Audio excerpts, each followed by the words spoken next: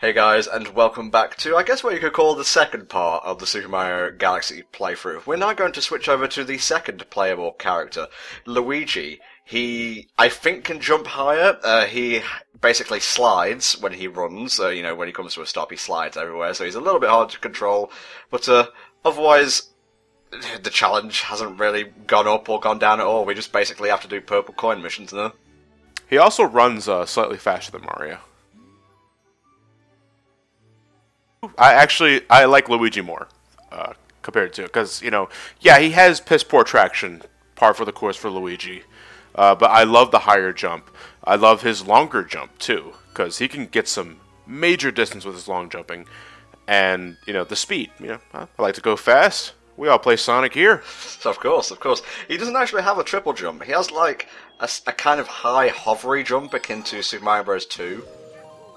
Well, it's still a triple jump. It's just that he's not as acrobatic as his brother, Mario likes to do, like, the triple somersault. Luigi just likes to stay in place and flutter his feet. Mario has boundless confidence. Luigi pisses himself in fear in the middle of a mansion. Luigi likes his head. Okay, the purple coins. Basically, they come in a variety of flavours. There's your standard one, where you have to just go around collecting stuff without a time limit. It's just nice, clean, wholesome family fun. There's stuff that's on timers. I think there's, like, harder versions of stuff. Correct me if I'm wrong. At Vasti, a Gold Egg Galaxy mission where we don't start on that one same planet the whole time. Oh, this is throwing me for a loop. I'm confused. Are we sure this is the same galaxy? There's no enemies here. I just realised this. Well, you want to count the boulders? Well, are they sentient? Can we count them? Should we count them? I think is the main question here. They do damage. Yeah, it's an obstacle. Yeah, well, so is a knife if you fall on it. It don't mean it's planning to murder you. Okay, I'll keep that in mind. Things got a bit metaphysical for my tastes in this part. In any case, when it comes to Luigi, he's really the most rewarding character to play if you can play through a level without stopping much. Yeah. The only thing that you have to watch out for when you're playing as Luigi is to not stop while running. If you have to stop, hop first. Yes. Or spin. Spin in midair. Yeah, or just run in circles until you're ready to go again. Or just throw your Wii remote and the Wii console out the window and you have to deal with his bullshit. Turn the game off. Well, the thing is, he has poor traction, but only when stopping. He runs just fine. He doesn't handle badly at all. No, I want to say control-wise, he's just as nimble as Mario. When it comes to turning, anyway, yeah. Interesting thing to know, he's roughly around the same size as Mario and the actual Luigi in-game, who you can find, and leads to some very awkward conversations, is much taller overall. Well, wait. This Luigi model here is the same size as Mario? Well, roughly. You can kind of tell they, like, tweaked a few things on Mario's model and, like, upped the size slightly. The main in-game Luigi is still taller overall. Well, because canonically Luigi is taller than Mario, but that reminds me of some of the beta elements of Luigi's Mansion, the GameCube original, where Mario was originally going to be like a second player for some co-op. I think they ended up scrapping, but they tweaked Mario's model to be as tall as Luigi, and it's about as weird as it sounds. Well, I'm not saying that this Luigi that we're playing as is the same size as Mario. He's still slightly taller, as you said, he is the taller brother. But the main Luigi in-game is obviously much lankier. I think just to differentiate between the two when you're standing next to each other. Yeah, it may have something to do with animation rigs. Yeah, animation rigs. It's going to be you can apply the same animation rig to bodies of many shapes and sizes, as BioWare aptly demonstrates, and with their many alien races all sharing the same fucking robotic animations in every cutscene ever. But the real thing is shape and size of a character model is actually fairly important when considering a platforming level's design, especially if there are crusher hazards or things of that nature around. Now, I kind of haphazardly or awkwardly described the nature of the purple coin missions. When I said linear, I meant stuff like Good Egg, where they're basically all set around the path. Then you have the wide, expansive ones, where it can take a while if there's like some that are kind of hard to find. Not so much in this one. It's big, but it's doable. When you get to stuff like Freeze Flame, they start putting them on like the very lips of like mountains and whatnot, and you can just be like, you go to the top of the mountain, oh shit, I've only got 98. Oh, there they were, right at the bottom. I know exactly what you're talking about, and that's why Freeze Flame is my least favorite purple coin mission in Super Mario Galaxy. Here you go, John, a bit of going up the slide action. How do you like them apples? Okay, I enjoy you doing that very much. But, I'll keep it G-rated. The exploring the galaxy type purple coins, not a fan of. It brings me back to the days of the 100 coin missions of Super Mario 64 Sunshine, even though they are not as painful because the coins are all scattered. They're there. They exist.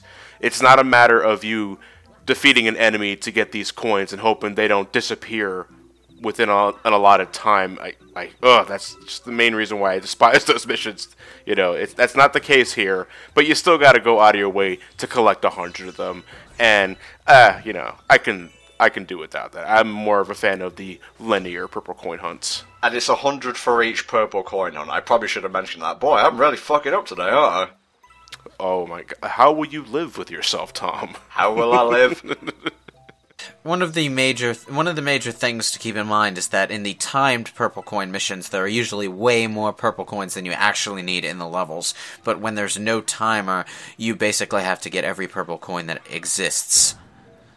Like if you miss one, you're going to wind up scouring the place for it. So out of all the variations of the purple coin missions available, what would you guys say is your favorite and least favorite? My favourite would probably have to be the one where you're kind of like on a set track.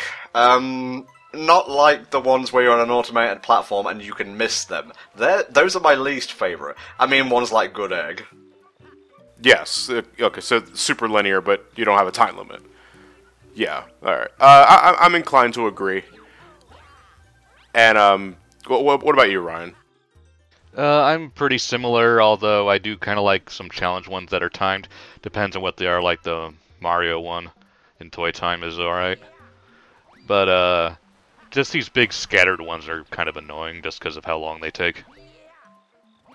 Yeah, I'm definitely a bigger fan of the timed ones myself.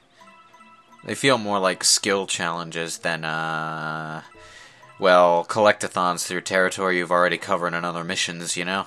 That's a good point, actually. How do we feel about this being a reward of sorts for actually getting, like, 104, 105 stars and beating Bowser again?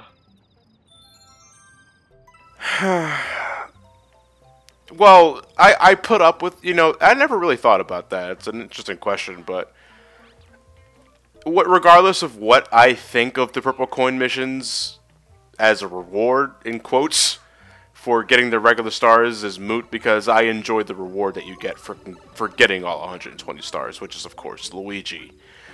But the missions themselves, I could have done without them. I appreciate them being just a better designed 100 coin missions from 64 and Sunshine. But could I have done without them? Yeah, I probably could. Probably would have had a little more unique stars like the Green Trial Galaxies and the like. Do you prefer this over the Green Star Hunt in Galaxy 2? Yes. Yes, I do. Because there are 120 green stars. There are only... What was the number again? Purple coin? 16? 15. 15. No, because Tom said 104 stars is what you need, so it would have to be 16, right? Well, no, the 105th is the final Grand Star. That's right. So you're not the only one fucking up, Tom. I'm joining you on your side. We're gonna have some tea. Choo-choo, all aboard the fuck-up train. I mean, granted, this isn't technically a post-game reward. If you get 104, go fight Bowser. You don't have to fight him a second time to trigger this. And that's all Bowser is, really, a trigger to, like, make, post-game cutscenes and such activate. It's more of, like, an additional challenge, really. But for what it is, it's kind of calming for the most part, until you get to stuff like Freeze Frame, which can go fuck itself. Now you've gone and missed 2 purple star coins, and one of them is way up top. Like, in the hands of a really crummy developer, this would probably be DLC that's way overpriced. But with Nintendo, you get it for free. Out the goodness of my own heart, love. Just have it. Take it. Yeah, here's more of the pie instead of the rest of it. Now, it's a good thing you figured out where that purple coin was, otherwise you could have been lost and confused for like an hour. Yeah, that would be awful, just to sit here casually combing the level, trying to find one simple, solitary purple coin. I mean, we're not at freeze flame yet, Tom. I never said it happened there. But it's happened to everyone. Even you, Jim. Even me. And even you.